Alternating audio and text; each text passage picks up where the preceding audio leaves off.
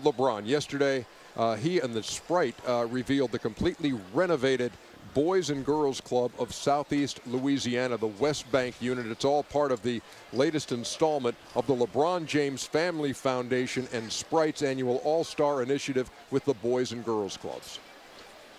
This is NBA All-Star Weekend in New Orleans. You know, I've had another opportunity to be here with my foundation, the LeBron James Family Foundation, on refurbishing another court and another Boys and Girls Club for these kids to be able to do whatever they want to do and have a lot of fun with it. So I'm happy I'm in a position that I'm able to do this.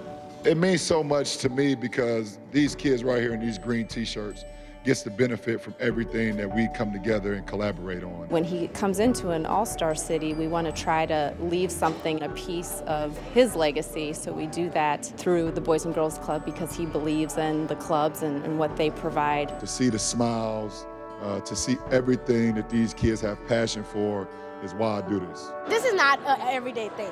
Not any kid can come outside and see LeBron. It's a day they will never forget. Look at them. They're so excited. They're talking about the fact that he cared enough to come to see them. He's someone they see on a global level, and he's actually here saying, you know, you can pursue your future, and he put the things in place so they can do that. LeBron James donated to this magnificent building, and we wanted to, give something back to him by keeping our promises. I promise to stay in school. I promise to graduate from college. I promise to keep my community clean. I promise to get back to the Boys and Girls Club. I think for the kids to be able to come through on their promises, it means a lot to them, and it gives them some responsibility to hold on to, and you know, to be able to be the forefront of that, it means everything.